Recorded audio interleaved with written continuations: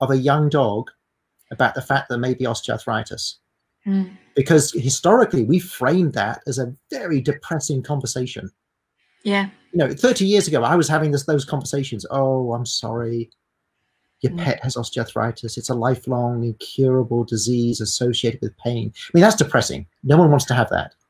What we should be saying is, thank you for coming in. I am so glad I've caught this, because we can change your pet's future.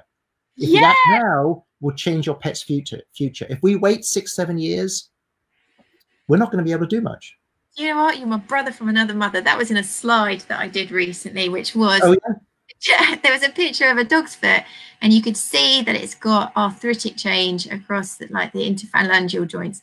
And there was one speech bubble saying we need to leave this, which is, oh, it's okay, it's just a bit of arthritis. Right. Change the way that we talk to people and say, this is arthritis. We need to actually start doing something about this now, so that we're sure that we keep control of it and get your dog the best quality of life for as long as possible. And it does come from the vet profession, having to be brave and say that. And it's not easy, because I said it's not easy. No, I had a lady who she's quite a young dog, and she in her head had the, you know, pictures of hiking and, you know, mountain biking with her dog, and all of these things that she had, this Weimaraner, you know, this athletic, we're going to cover some miles. And so when I turned and said, well, no, actually he's got really quite sore elbows, and, you know, looking at breed, age, this is going to be a dysplasia, and this is going to be so, didn't want to know, doesn't want to know, complete denial initially.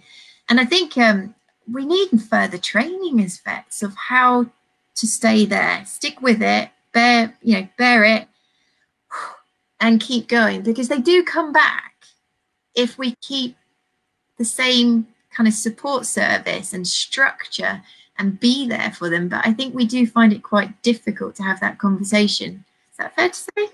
No, I think you're absolutely right. It is difficult to have that conversation, and you're basically saying, look, this is going to be, we're going to have to be constantly working on this.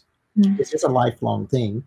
But I think if we can frame that conversation, as veterinarians, frame that conversation in an optimistic way, and quite appropriately so, because if you catch something early, that's got to be more optimistic